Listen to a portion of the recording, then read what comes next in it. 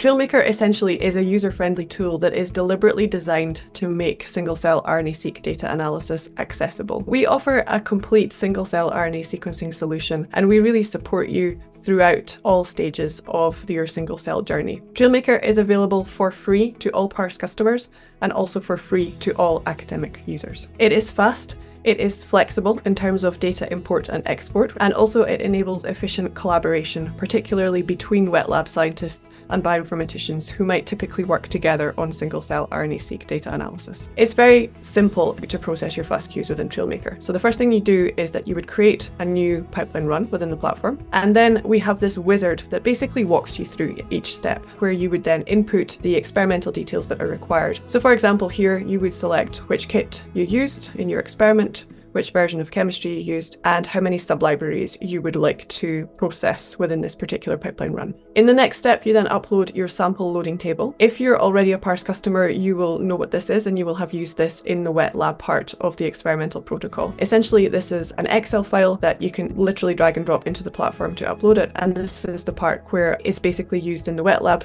preparation part, where you have your sample names, your cell numbers, etc. within that file. In the next step of the wizard, you then select the reference genome that you would like to align your data to, and in the final step of the wizard, this is then where you would upload your FASTQ files. And we have two different options for uploading your FASTQs. You can either do that through the web browser. Alternatively, we have the console upload, which is essentially via the command line. We have various instructions and support articles available on the website and through the user guide in order to support you with this. It's really very easy and simple, and as I say, we're happy to support you through that. So when you've then uploaded your FASTQ files, essentially here you will see your list of FASTQ files within the pipeline run within Trailmaker, and you would then be able to run your pipeline.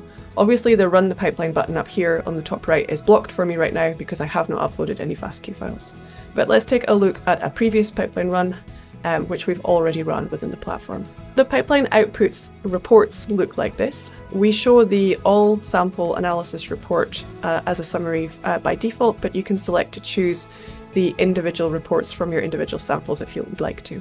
On the top right here, we have the classic barcode rank plot, where you're looking for a well-defined knee in your dataset. And on the top left, we have various different statistics from your pipeline run. Underneath, we then have the plate heat maps, which can help to identify pipetting errors and plate loading errors within your experiment. In the pipeline outputs, you can download various options using this download button here, and from there also the data are automatically sent to the downstream insights module for all of that downstream analysis. Within Trailmaker, we have a 7-step data processing pipeline for this insights module, which essentially cleans and integrates the data. So the first 5 filters are where data are cleaned up, so various things are filtered out from the data set, and then we integrate the data and then configure the UMAP Rotizny embedding plot and the clusters for visualization. For example, here, this is the cell size distribution filter. Samples are listed vertically, and underneath each sample plot, we have a statistics table that explains what is being filtered out. And finally, in terms of filtering, we have a doublet filter that filters out the doublets and multiplets based on the scDBL finder method. For all of these filters, there is an automatic setting that has already been applied to the dataset. And then in step 6, this is the data integration step. We use the Harmony method by default, but you can select to choose a different method if you like. You can then check the integration, for example, using the embedding plot. And in the final step of the data processing part, this is where you can configure your UMAP or Rotizny embedding plot. You can select your clustering settings using line or looping clustering and set your clustering resolution to something that makes biological sense for your particular dataset. So here we have the UMAP embedding with our clusters that we just computed at the end of data processing, and we have our full list of genes within the dataset and a marker heat map underneath. The first thing that you would typically want to do in this particular module is likely to annotate your clusters so that you can understand what cell types are represented in your clusters. And for this, we have an automatic annotation tool where we use sctype, and you literally just select the tissue and the species that your dataset uses, and then you can compute that annotation. And that would give you a list of annotated clusters such as the one that we see here. You might then want to sanity check that that annotation is correct. So for example, you can zoom in here on the marker heat map in order to view the marker genes for this particular cluster, cluster 1, which has been annotated as those monocytes. You can search for that gene in the gene list here, and you can then visualize that gene over here on the embedding plot. And obviously you can immediately see that that is indeed lighting up that particular population. Obviously, you would typically then want to find out interesting biological insight into your dataset. So we can then perform differential expression in order to do so.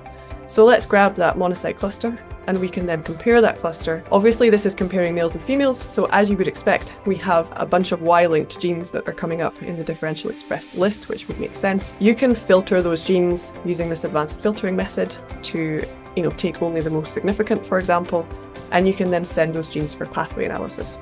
You can also grab some of those genes and put them into the heat map, for example, or what I'm going to do is I'm going to copy some genes into the next module, which is the plots and tables module. So as this module name suggests, this is where you can plot your results in various different ways using a range of different plots. And each of these plots is fully customizable so that you can design them to your preferences and export them as an image for publication.